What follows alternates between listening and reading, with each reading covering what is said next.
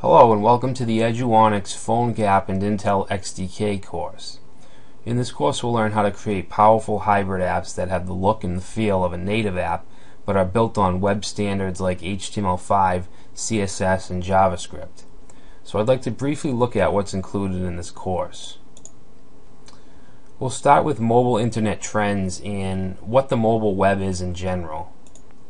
Mobile web browsing has tripled in the last 2 years while PC sales are down more than ever. If you're a web developer, I'd highly suggest you jumping on the mobile train. We'll learn what types of apps are being built, including native, web, and hybrid apps.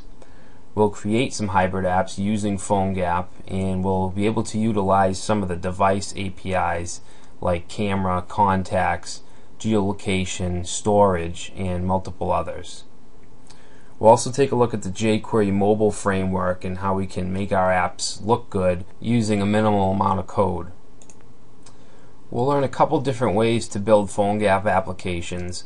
One is to build Android applications using the SDK with the Eclipse plugin, and we'll also look at the newer method of developing PhoneGap apps with PhoneGap Build, which is an online platform where we can submit only web code, HTML, JavaScript, CSS, and it will do its magic and spit out an app that's native to whichever platform that we want.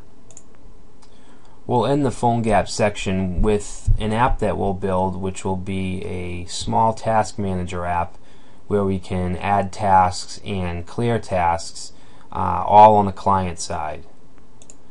We'll then move on to Intel XDK, which is also known as AppMobi.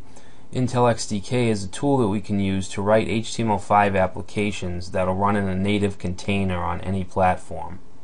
We'll learn about the App Framework, which is a mobile framework similar to jQuery Mobile, and we'll also work with some of the APIs that we did in the PhoneGap section, geolocation, camera, contacts, and accelerometer.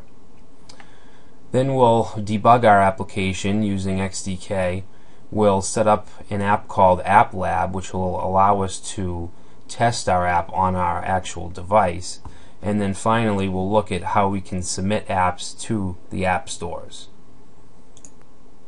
So you can see that there is a lot of information packed in this series, but it's not too advanced to where beginning developers won't understand.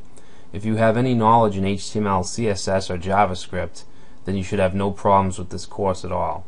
I hope you enjoy. Thanks for watching.